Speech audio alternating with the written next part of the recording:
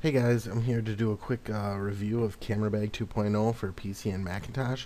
CameraBag is essentially the equivalent of Instagram except for PCs and Macs, and it also has a lot more features than Instagram does as far as customability of the filters and things like that. If you're looking for a cheap solution to edit photos, this is it with cool effects.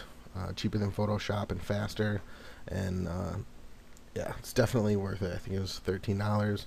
So you can see we just drag and drop your images in that you want to edit, and it already has a whole bunch of preset styles to emulate different things from Lomo cameras to the Diana plastic lens cameras, instant, and a whole bunch of different ones, light leaks, pinhole cameras, pretty much anything you can think of. So those are already all pre-built in, and it's just as simple as clicking to add that kind of style.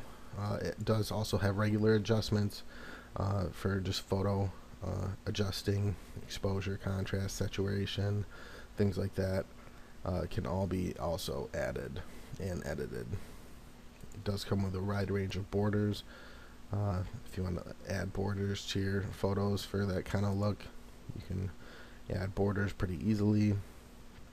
Favorites is a whole bunch of presets that they have installed. You can also make your own and save them for later use, and you can also download user-made ones from the internet for free.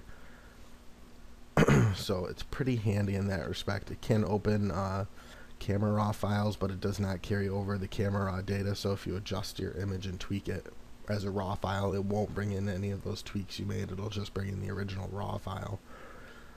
If you take a quick look at favorites here and hit quick look, it'll bring up a preview of every single filter, what it will look like with the picture that you currently have.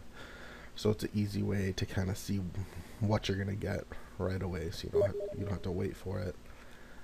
As you can see, it adds the effects, and then each effect, well, the parts that it's made up of are fully editable. Unlike Instagram, you can go in, you can change all the parts of how it looks. And then you can stack filters too. Like if, let's say we have the bleach bypass and we wanted to add another filter, you just do the quick look with a plus, and then it'll show you what the other filter looks like plus the new one. So you can stack filters endlessly, however you want to try and do it, to make really kind of neat looking photos. So it's definitely a helpful tool. It definitely speeds up the process. People always want kind of like to customize images and things like that. This is just another way to do that and kind of make your photos cool and unique. You can also remove every single favorite is made up of all these different parts. Every single part is editable, and you can change the positions. By changing positions, it can have an effect on how the image will look. To remove parts of it, you can just simply remove those parts, and it will remove that from the effect, and hence change all your different effects. So really, it's kind of unlimited what you can do. And when you make cool ones yourself and you ended up liking them, you can always save them to your favorites, upload it online to share with other people. So it's really kind of neat. Gives you a lot of cool features to do. So I really find it, for 13 bucks, it's absolutely worth it. You guys should check it out. You can batch process entire folders with your filters, save them as JPEGs, TIFFs, or PNGs.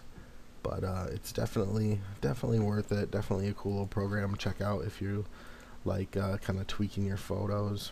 Don't want to buy Photoshop, or don't want to take a lot of time to make a whole bunch of Photoshop actions or things like that. This will just pretty much give you what you want for $13. So thanks for watching, guys. I hope you enjoyed this video. Please like and subscribe for more Photoshop and tutorials.